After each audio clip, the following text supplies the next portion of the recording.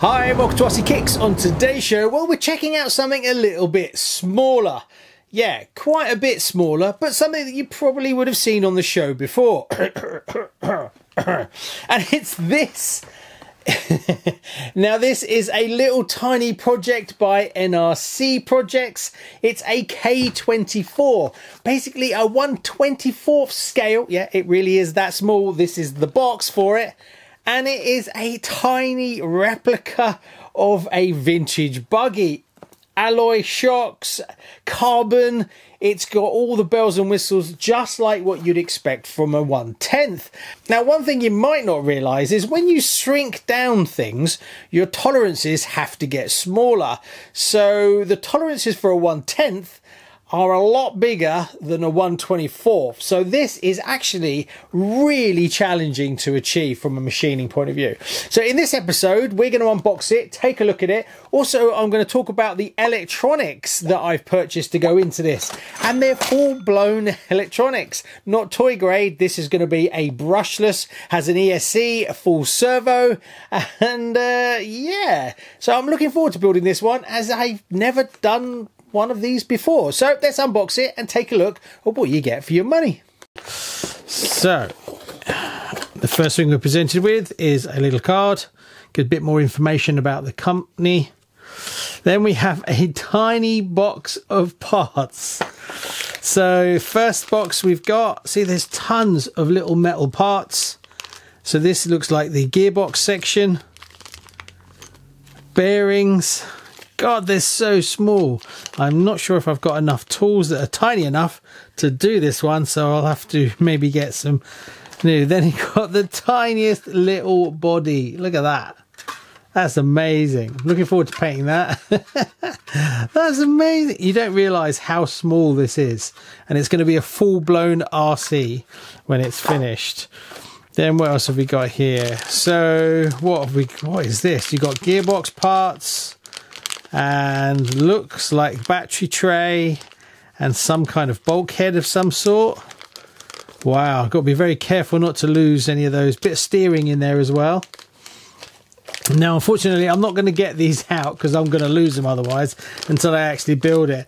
But look, it comes with the tiniest bearings. These are the arms.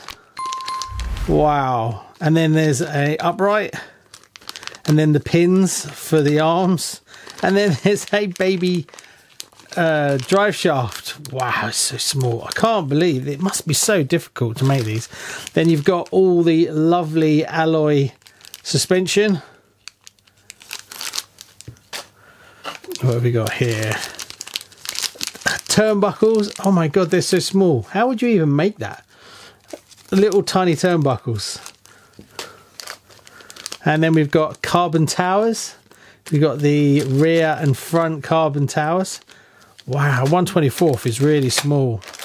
And then we've got the metal chassis, the lower chassis in metal. And then we've got the bumper on the front.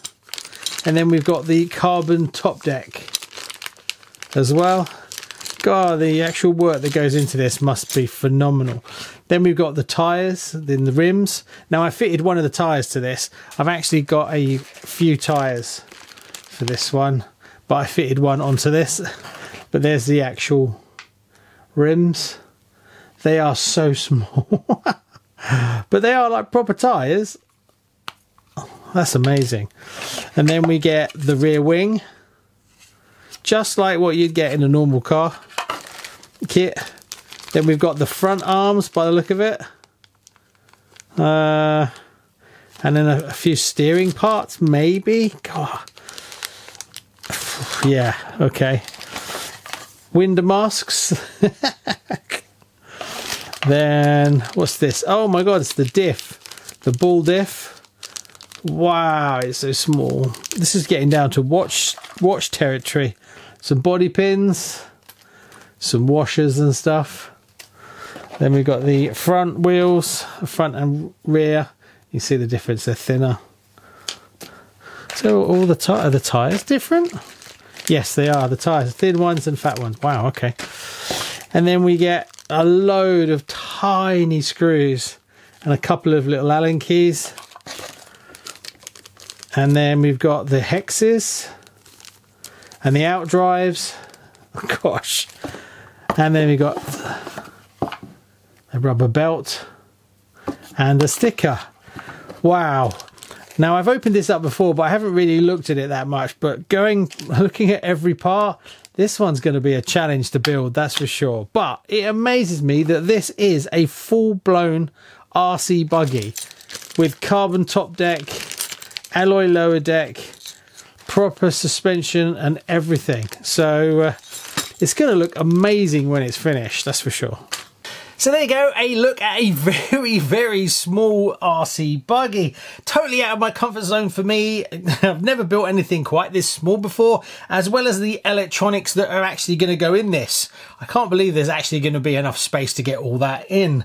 Now, I was a little bit concerned with these, how difficult it would be to find exactly what you need to go into it. So NRC have actually put a full list together of every option of like 4 ESCs and motors, batteries, which really helped, and servos. So the ones that I went for the brushless censored Rocket Mini 28 Pro 30 amp. I wanted to put a censored one in this because it's sensorless. It's going to be a bit jittery being that it's so small, so I went with that one. The servo I went for was quite an expensive one, the OMG 2kg 1.5mm JST connector. That was the same price, if not slightly more, than a good servo for a 1/10. Reflect Racing 2S LiPo hard pack, basically the same sort of style that I run in all my race buggies with the little banana plugs. And then you've got to buy the connector separately. But they also supply it, the people I bought it from, so you can get it from them at the same time, which is what I did. And then the MXO Racing RXC42 receiver. Now the reason I got that is it connects straight to my Noble, so I can use a full-blown controller to actually drive it. So in all purposes, this is a brushless censored ESC fully proportional 2kg servo 2S LiPo 60C in about this size. So I'm really looking forward to seeing how it goes.